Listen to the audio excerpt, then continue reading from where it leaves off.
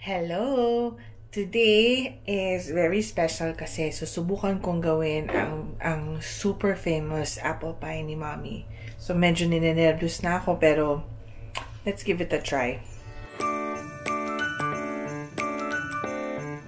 Okay, so dahil sabi ni Mommy ni top secret daw itong recipe niya ng French apple pie and it should be kept within the family. Hindi ko talaga pwede sabihin sa inyo in detail kung anong ginawa ko dito sa recipe niya. Pero i-share ko pa rin kahit konti yung proseso.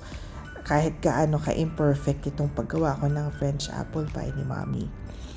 Pero tagal ko nang gustong gawin tong recipe ni Mom ng French apple pie.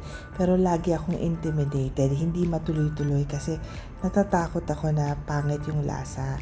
Dahil every time nag-a-assist kami kay Mommy, lagi niyang inuulit yung ginagawa ko, especially yung toppings, yung crust, kasi mali-mali.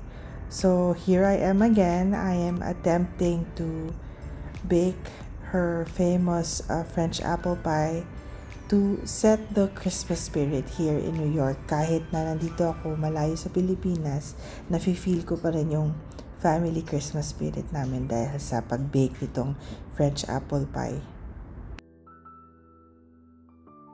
Atin ang tinakpan ng tinfoil ang apple pie at ipapasok na natin sa oven.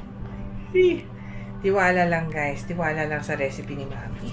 Okay, kailangan ko ibaba ito kasi ibaba ko pa. Ibaba natin.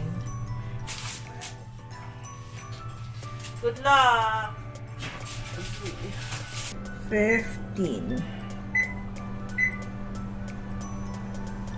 After 15 minutes, babawasan ko yung heat at saka tatanggalin ko yung hindi, babawasan ko lang yung heat after 15 minutes. Okay. Woo! Okay, ito na siya. Sana talaga masarap. Pinapahinga ko lang ng konti kasi kakalabas lang galing oven. So, I think you're supposed to let it breathe. I don't know. Here it is.